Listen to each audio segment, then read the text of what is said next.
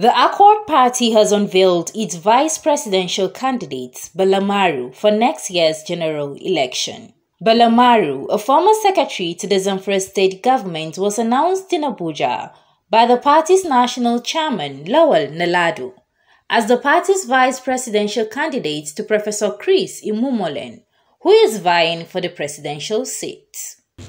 Bala Maru, who is going to run as Vice President to Professor Christopher Imumolen as President and Vice in 2023 presidential election.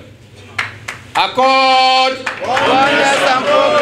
In his acceptance speech, Bala Maru, who applauded the opportunity to serve as the Accord Party vice presidential candidate, pledged to contribute his quota in the task to rescue Nigeria. We need a young mind to move this country forward.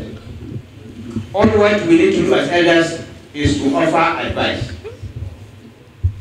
And he has shown that he is somebody who is willing to get advice from the elderly by choosing as an elder person to be his running mate. I come from a state which is bedeviled by insecurity problem.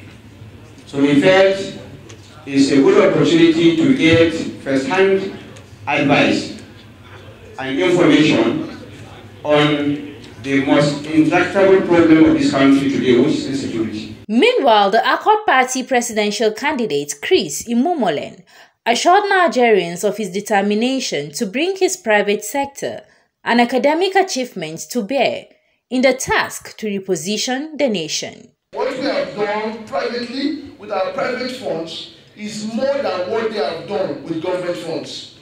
Imagine you now having such a man at the end of affair. A man that is ready to give all for his people. A man that is ready to ensure that Nigeria is liberated and Nigeria comes back to limelight. I believe in the greatness of Nigeria. I believe that we can solve the educational problem within 6 months. I believe that the security problem in Nigeria can be solved within the shortest time.